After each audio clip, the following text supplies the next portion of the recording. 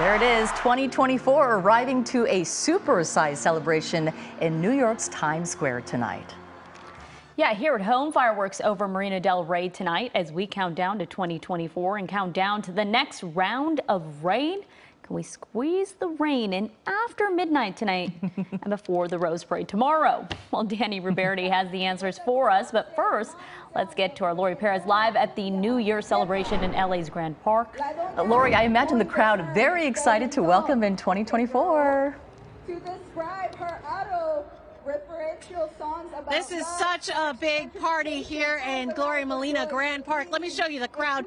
They have been filtering in since 8 o'clock. That's when the gates opened, and thousands of people have now filled in. They are expecting 35,000 people to visit over the course of the night to ring in the new year together. This is one of 2 dance areas. They're not dancing right now. They're getting some announcements, but this is the largest free New Year's Eve event on the West Coast. It is spread over 6 city blocks. 2 stages are keeping things going tonight until 12:30. There's also an immersive art exhibit and other family activities, all part of a fun, safe way to celebrate.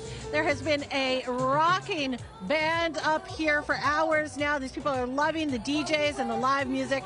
Angelinos we spoke with have big plans for a new beginning in 2024.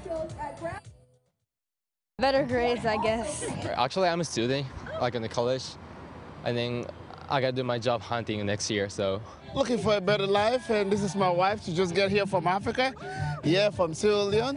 And so we're looking for a good life and a better life, and hope that God will open doors of opportunity and favor for us. And we're also hoping for world peace. Happy New Year.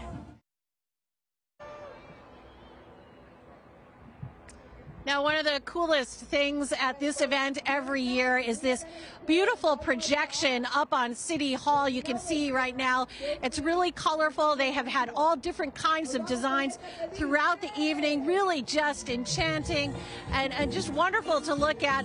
It has become kind of the hallmark of this event. At 11:55, there will be a very special part of this projection, a countdown to 2024. Again, this event here lasts until 12:30 tonight, and many more people are expected to be filtering in as this goes on.